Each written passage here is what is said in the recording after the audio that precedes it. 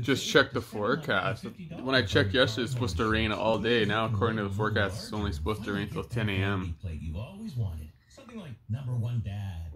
That kind of sucks. So I didn't go downtown and plan around doing a few things to catch up on because of the rain all day. So hopefully it won't rain tomorrow so I can do that tomorrow morning.